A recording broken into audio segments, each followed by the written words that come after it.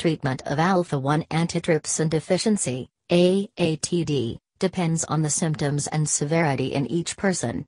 COPD and other related lung diseases are typically treated with standard therapy.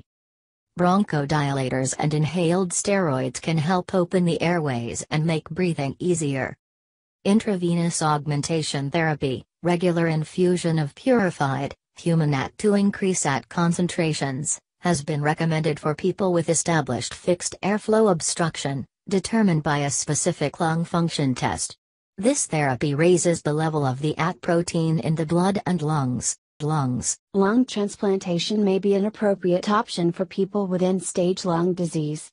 Liver transplantation is the definitive treatment for advanced liver disease. When present, panniculitis may resolve on its own or after dapsone or doxycycline therapy.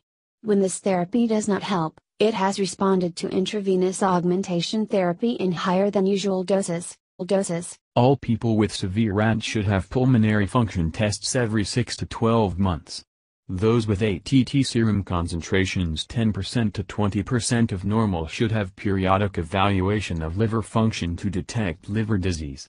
People with established liver disease should have periodic ultrasounds of the liver to monitor for fibrotic changes and liver cancer, hepatocellular carcinoma. Yearly vaccinations against influenza and pneumococcus are recommended to lessen the progression of lung disease.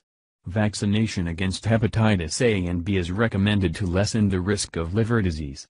People with AT should avoid smoking and occupations with exposure to environmental pollutants. Parents, older and younger siblings, and children of a person with severe AT should be evaluated to identify as early as possible those who would benefit from treatments and preventive measures.